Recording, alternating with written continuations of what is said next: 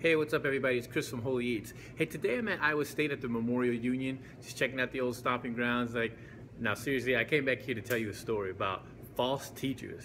I'm telling you, they're everywhere. And this is a real story that happened to me. So 2 or 3 years ago, I'm not really sure, I was hanging out here and this group of people came in, right? And this dude, he came up to me and he said that he was a student here and he was doing some research and he wanted me to take a survey. So me being the nice guy, I'm like, all right, I'll do it. So I sit down and I'm looking through the questions and I'm like, none of the answers look like they're here. So I spend a lot of time with these and I'm like, something's not right about this.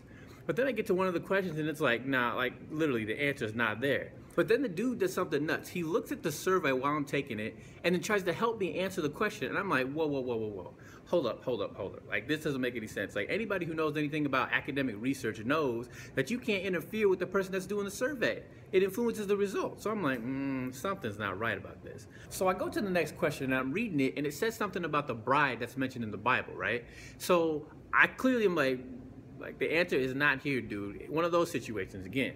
But the dude explains to me, he's like, well, the group that he came in here with, he's like, they basically believe that there's another way to get to heaven, that you can get there through the mother. And he was thinking that this was the bride. Now I was like, Holy Spirit was on red alert. I was like, this does not make sense.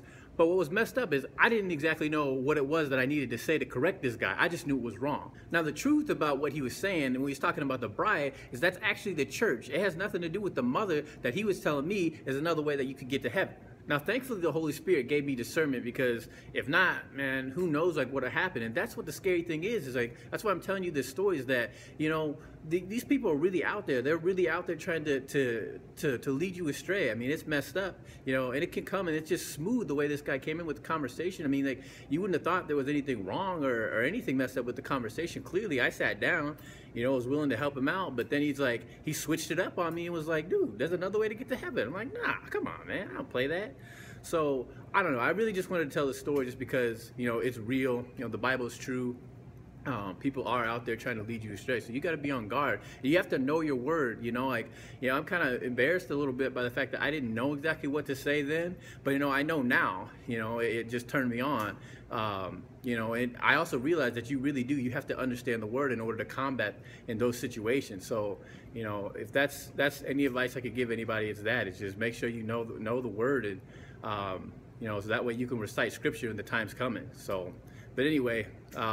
That's all I got to say for this one. I'll be back soon with more Holy Eats as always. Until then, keep Christ first.